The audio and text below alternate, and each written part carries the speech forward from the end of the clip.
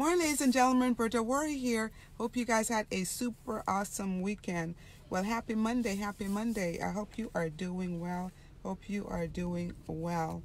And before I get started, I've been having issues with my phone. I've been on, went to Verizon. I went to the store.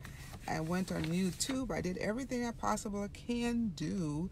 However, it seems like it worked for a minute, and then the next minute it goes back into portrait. So just bear with me. I don't know what else to do. The guys at the phone place, they don't even know what to do with themselves, so they are lost for words right now. So just bear with me. But you can also go over to my YouTube channel, and I go ahead, and what I do over there, I go ahead and rotate the video so it's perfect. Okay, so with that said, I've got to ask you, did you take time out to study? Remember, we must study the word. We must study the word. And we also know that it's later than we think, and the solution to any issues is Jesus Christ. And he stated, for God so loved the world that he gave his only begotten Son, that whosoever believeth in him should not perish, but should have everlasting life. And that is John 3:16. It's a little bit dark in here. It was a lot of sun, and it seemed like the sun went in. Let me open my overhead. Oh, that's better. That's a lot better. That's a lot better. That's a lot better. So we're going to go ahead and talk about true revival. True revival. And it states the church's greatest need. Don't you believe that? The church's greatest need is true revival. And so before we go into our topic, let us go ahead and bow for prayer. Dear kind of gracious Heavenly Father, I thank you for this beautiful day. Right now, I ask you that you will decrease me so that you will be increased is my prayer. In Jesus' name, amen and amen. Okay, my sister, my brother, scripture reading is coming from Revelation 3:3. Revelation 3:3. And it reads, remember therefore how thou hast received and heard, and hold fast and repent. If therefore thou shalt not watch, I will come on thee as a thief, and thou shalt not know what hour I will come unto thee. Hey, Mark. How you doing, my brother? Missed you. Hope you are doing well. Hope you are doing well, Mark. Hope you are doing well. So, my sister, my brother, yes, for some people, Jesus would come as a thief in the night, because people are not studying. We are not studying. So we don't want him to come as a thief. We want to know when he is coming, and he will reveal that as closer as he comes to his return. Individual will know the time. But right now it's not open for us right now. So it's a lengthy discussion. So we just got to make sure that we are standing on the promises of God, and we are studying his word. We are studying his words, okay? No one knows the time or the date that he's coming, but as he comes closer to, individuals will know. Some individuals will know. So we just got to make sure that we are standing on the promises of God. So let us go into what repentance is. Okay, so this is going to be very, very short. And it says, although as sinners we are under the condemnation of the law, yet Christ by his obedience rendered to the law claims for the repentant soul the merit of his own righteousness.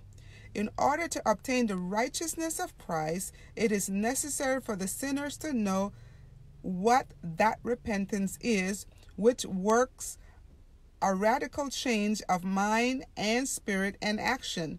The work of transformation must begin in the heart and manifest its power through every faculty of the being.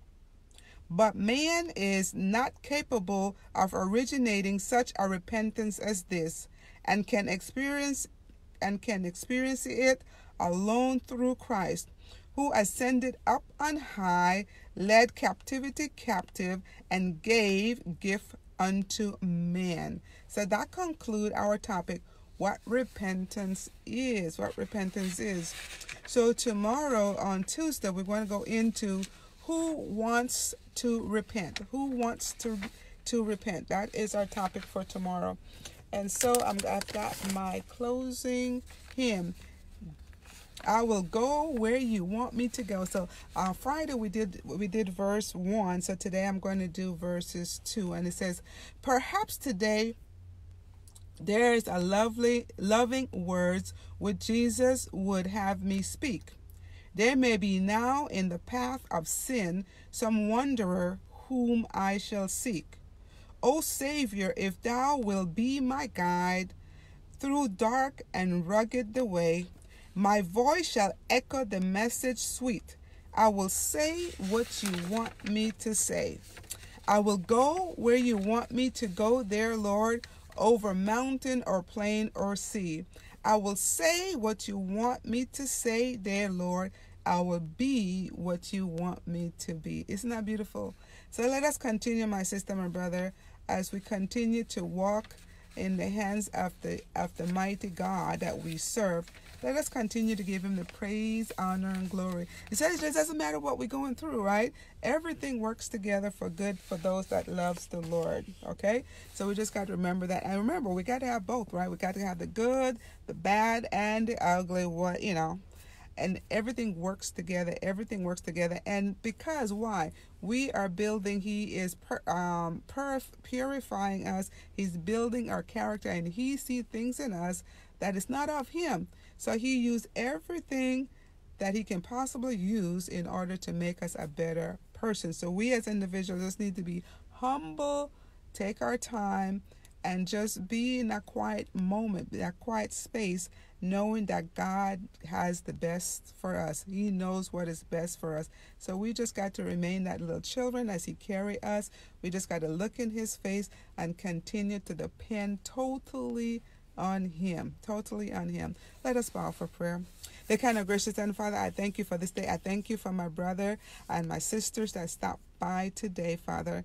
Continue to bless each one of us, Father. Continue to bless us, Father.